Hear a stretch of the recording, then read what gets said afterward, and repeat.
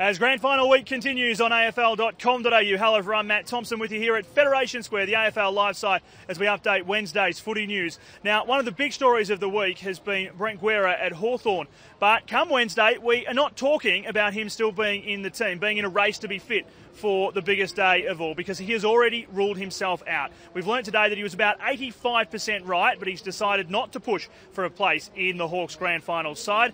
Let's hear from him now.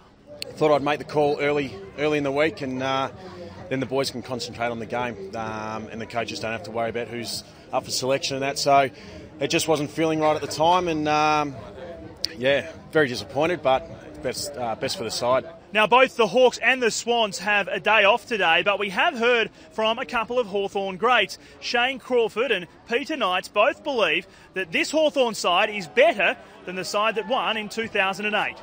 I think the way they team together, certainly in the second half of the season, is the best I've ever seen them. So from that point of view, as long as they can sort of make the team the number one focus on Saturday, I'm sure that they can get out and play really well. On the weekend was a bit of a hiccup, but they found a way to win, and that's what good sides do. This side stacks up a little better than 2008 for mine. We're certainly a little more experienced, and I think we're a little bit more professional in what is required. One man who was an integral part of that 2008 triumph is Stuart Dew, but these days he plies his trade as an assistant to John Longmire and is well aware of what the Swans will face on Saturday. It's funny how the world works, but obviously, they've been the best side all year, and probably, would have thought after 2008 that they would have played another grand final in the near future, so here it is for them. I still speak to a few, but phone's gone quiet in the last 7 days, so no, all business for us, and then we'll talk about it after, so hopefully we're on the right side. Now, it's always interesting to hear from League Chief Executive Andrew Demetriou, and today we had the opportunity to sit down with the league boss. Our full interview tomorrow here on AFL.com.au for you, but something important from it that we want to bring you right now, and that's Andrew's response to the disturbing reports out of India about Sherrin footies being made using child labour. Now, the company has stopped that process, but this is the reaction of the league boss.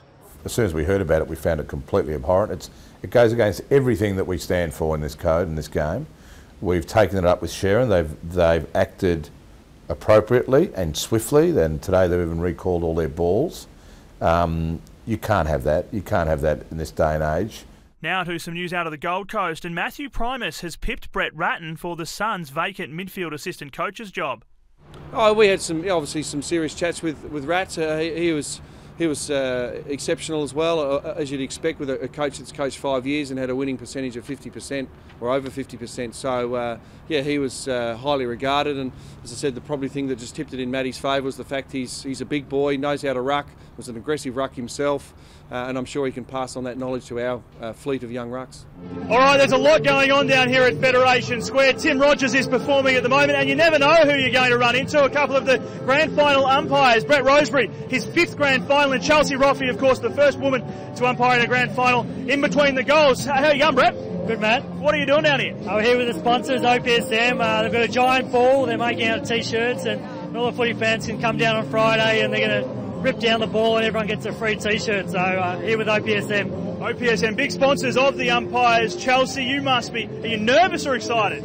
Haven't really had much of a chance to get too nervous. I've been absolutely overwhelmed. I guess there's been a fair bit of interest in the fact that I am a woman umpiring in a grand final. So I'm sure the next few days are going to be just a chance for me to sit back and relax and probably let the butterflies start. We'll see how we go. Good luck to the both of you. Thanks so much for joining us. And of course, click back soon for more of the very latest grand final news here on AFL.com.au.